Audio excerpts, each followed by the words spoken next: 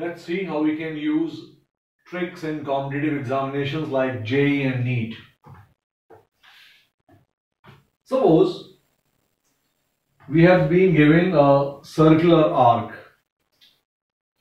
and charge on this circular arc is uniformly distributed, and that charge is what? Q.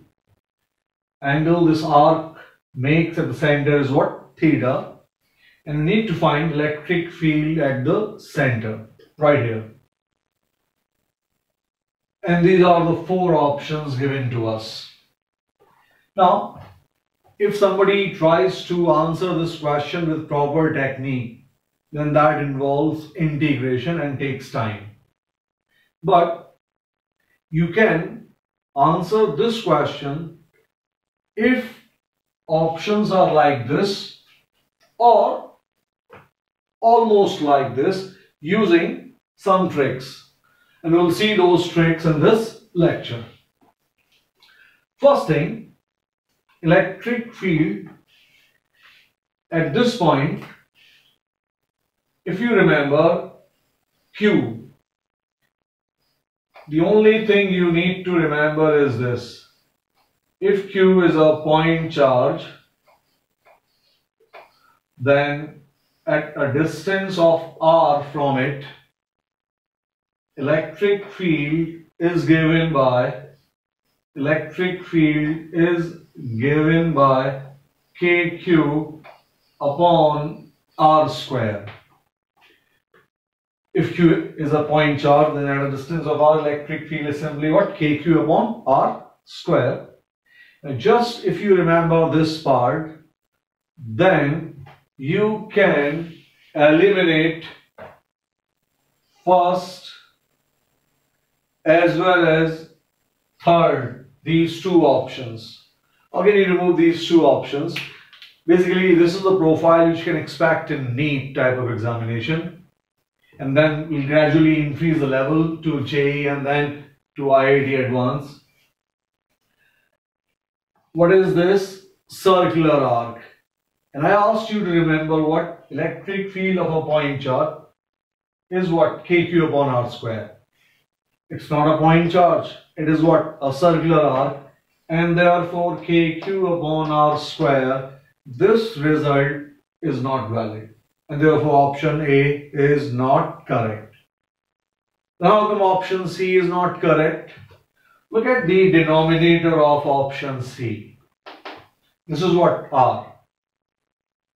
But when you talk about electric field, denominator should be what? Meter square.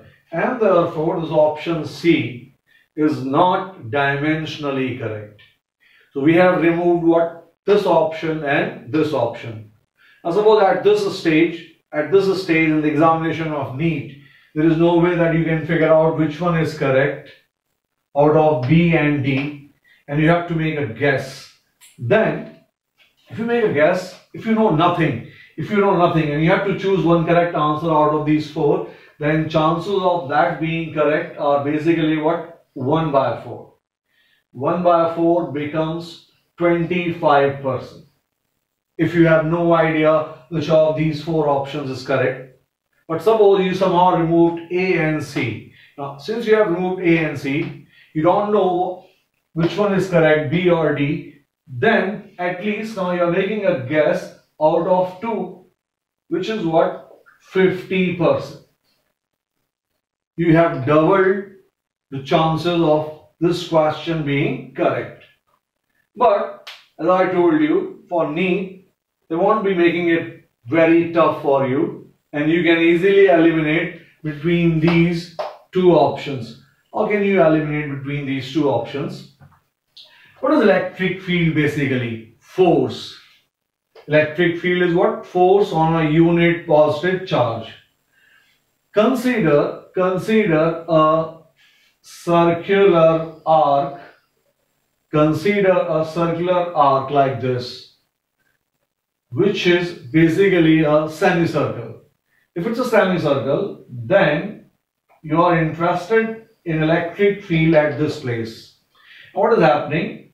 Electric field of these points which are present on the ring, all these points, all these charge points, these points, their electric fields will be like this one in this direction, this one in this direction, which means what? If its electric field is like this, then a symmetrical charge is present over here and its electric field is like this. And then as I told you that electric field is fundamentally what? Force. If it's a force, then what type of force you find at this place? I hope you can visualize that force will be coming right in this direction, downwards.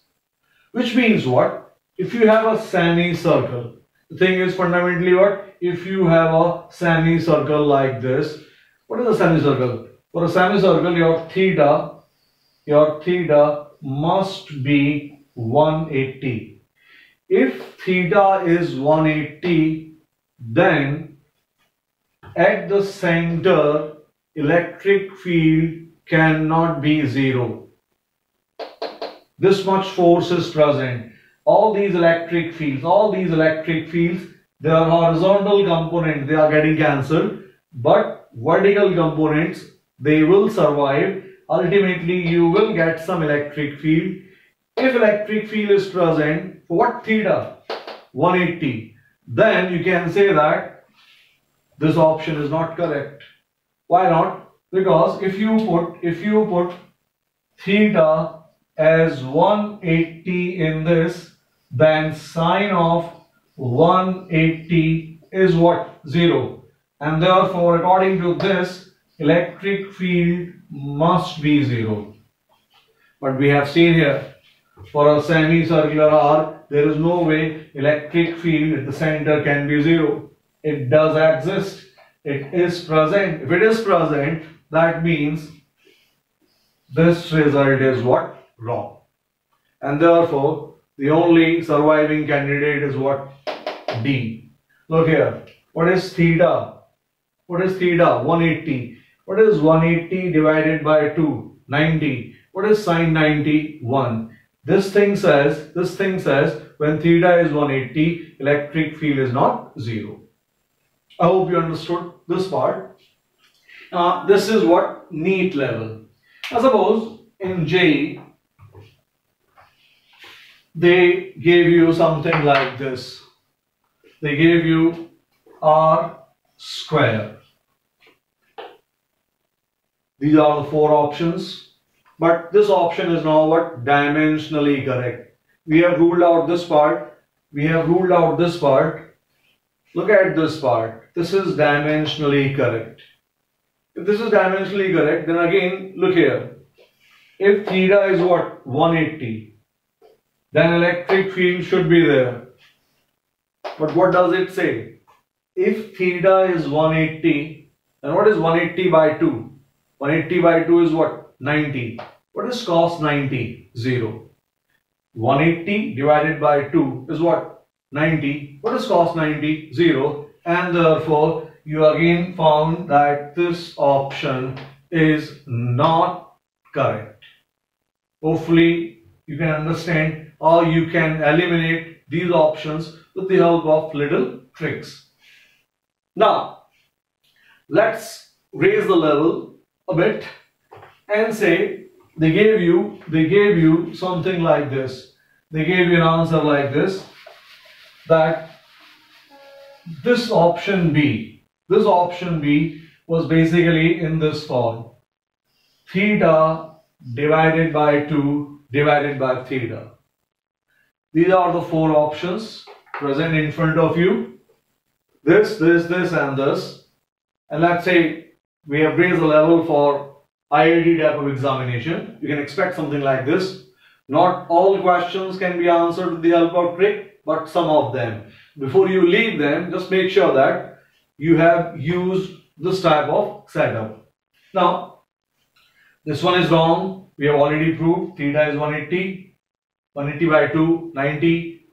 Cos 90 is 0, but it should not be. This is already wrong because this electric field is of a point charge. Between these two we have to decide. In here, if you put theta 180, then 180 upon 2 is what? 90. 180 upon 2 is 90. What is sine 90? 1. And therefore this time round, this option says that E is not 0. This is also saying that E is not 0. They both agree with this observation. If theta is 180, E should be present. They both agree with this observation. And how can you decide between these two? Look at the trick part. We will use a mathematical approach, and as I told you, not NEET and all. This is for JEE. This is a mathematical technique, not trick. Sine theta upon theta. This thing is approximately 1, provided theta tends to 0. It's also good for NEET. Sine theta upon theta is approximately 1, tends to 1 as theta tends to 0. If you remember this, then you can eliminate this option. How can you eliminate this option? Look here. If I say that this theta tends to 0, if this theta tends to 0, then what happens? What is this? A circular arc. This circular arc, as you reduce theta, it tends to what? It becomes a point. As you decrease this theta, this arc basically becomes what? A point. And this is a point, then electric field of a point charge is what? KQ upon R square. Which means what? Look here. This is what? Theta by 2, and this is what? Theta. Which means I can rearrange this thing in this form. KQ upon R square sine theta by 2 upon theta by 2. But there is no 2 present here, and therefore I should also multiply by 2. Now this thing says whatever angle is present here, that should be present at this place also.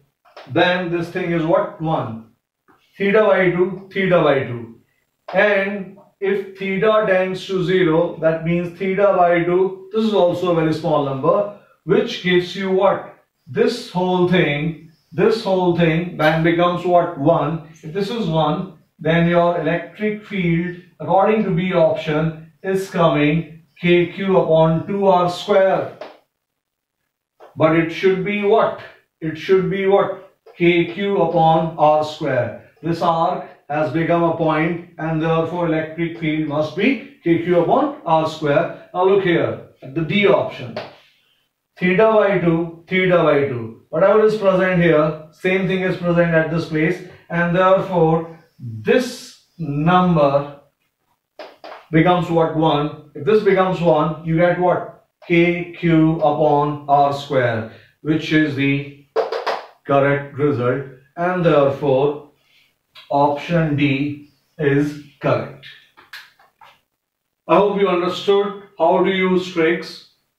You will learn these tricks when you solve these questions. When you look at a question where options are like this, in this form, if they are giving you numerical values, then it becomes extremely difficult and almost impossible to use tricks. You need to find the value. But if in any question they have given you things like this, where you can manipulate with these numbers, theta and all, then before leaving a question or before attempting the question with proper integration and all, proper integration will require what? You will have to take dq charges, you will need to find the electric fields, and then you will have to integrate properly using vector sum. Put proper limits and you will get this result. But for competitive examination, these things are good. Now how good these things are? If instead of electrostatics, They ask you this question, same question in 11th, in the form of a circular arc of mass m. A circular arc of mass m, and they ask you what is its gravitational field strength at the center. They are looking for G. And again, options are in this form. In gravitation, they will change option A with something like this: G m divided by r square. This option will become something like this: G m divided by r square sine of theta by 2 divided by theta, and same thing with C and D. Logic, again the same thing. For a mass, if it is a point, not point charge, for a point mass, only for a point mass gravitational field, only for a point mass gravitational field strength is given by G m upon r square. K, replace it with G, Q with m, r is what? R. Same logic, same trick you can use with gravitation. That's the advantage of these tricks and all. You can use them in gravitation, you can also use them in electrostatics. Note down this.